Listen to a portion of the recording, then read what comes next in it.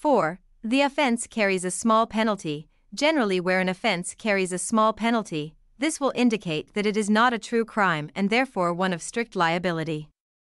For example, in the case of Williams, 2011, the offense of causing death by driving without a license was considered to be one of strict liability as the penalty was max 2 years imprisonment, whereas the offense of causing death by reckless driving carried a max sentence of 14 years.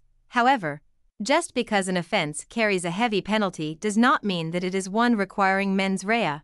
R versus Prince, 1875, R versus Howells, 1977. Law Case Notes.